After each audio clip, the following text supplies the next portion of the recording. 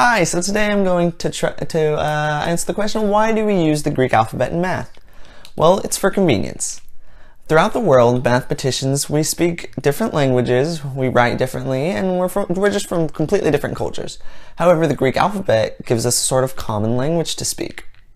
Now, what I mean by that is that someone's pi over on this side of the world will mean the same as someone's pi in Antarctica. It's approximately 3.14 ... goes on forever. But you might be thinking, what about a theta? What is that thing can change? Yes, but the idea stands the same. A theta up here meaning an angle is a theta down here meaning an angle.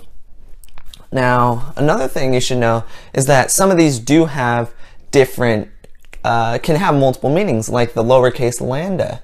Lambda, and you'll learn this in AP Chem in high school, that lowercase lambda is going to be wavelength when you first see it. Or it might be backwards now, I'm not sure, it's been a while. And when you get to nuclear chemistry, it's going to be equal to the radioactive decay constant.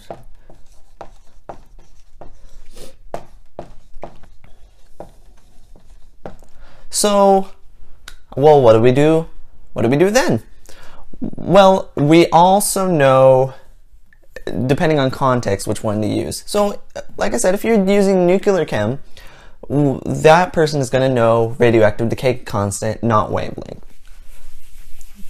And it comes with knowing what you were doing in math. So, now I'm going to answer the question, but why Greek? Why not some other language? Well, who wrote our textbooks? Well, back hundreds of years ago, it was the upper class were the ones who knew the math well, not the lower class. And the upper class spoke Greek. I don't know whether they chose Greek because it was a way to separate them from the lower class, or because, like I said, it's convenient to be able to speak to other people from across cultures using this. It's probably the first one.